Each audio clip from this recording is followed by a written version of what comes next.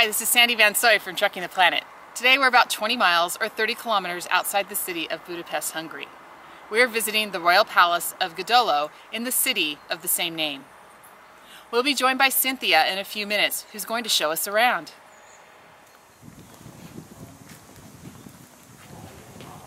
Hi Cynthia, I'm Sandy. Nice to meet you.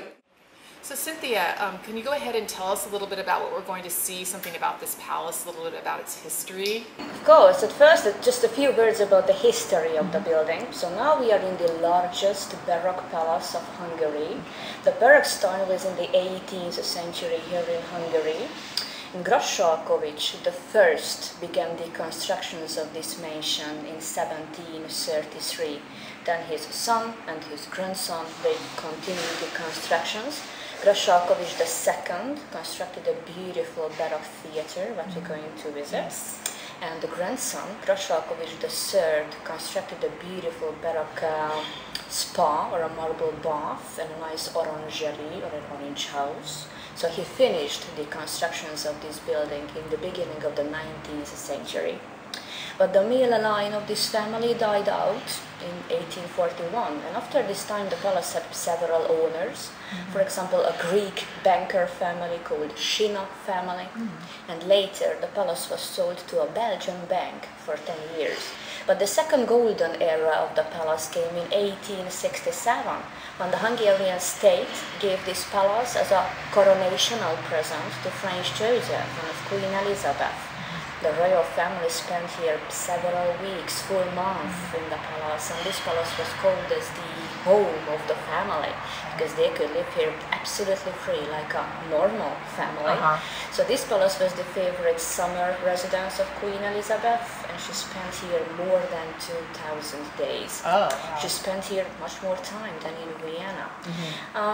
After the death of Elizabeth, after 1898, Franz Joseph visited the palace a few times. His last visit was in 1911. After Franz Joseph of Queen Elizabeth, the last king of Hungary, he was Charles IV. He also got this palace as a summer residence, but he spent here just a few days. He came for hunting, for example. After the royal period, because in 1918 the Austro-Hungarian monarchy collapsed. And after that period, it was a very different and a very difficult political situation here in Hungary. So it was still a kingdom here in Hungary, but without a king. So it was very interesting and very difficult. And that was the period of Regent Horthy, Miklós Horthy. He was the head of the state from 1920 until 1944.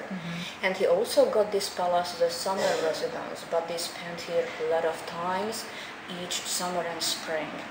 So from the years of the 50s, this palace served as a home for elderly people, so this was a social welfare home. And in the same time, the Russian soldiers lived here from 1945 until 1991. So it was the summer of 91 when everybody left the building and the renovations began. The Palace Museum itself opened in 1996, only with 8 rooms, but nowadays we have 32 rooms to visit. 32, wow. Yes. So we're going to visit the royal apartments, the apartment of Franz Joseph and of Queen Elizabeth.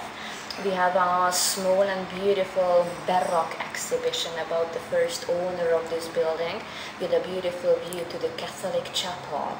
So if you're ready, we can start the tour. Sounds great. Thanks. Well, that's it for today. Check back later for more updates. Thanks.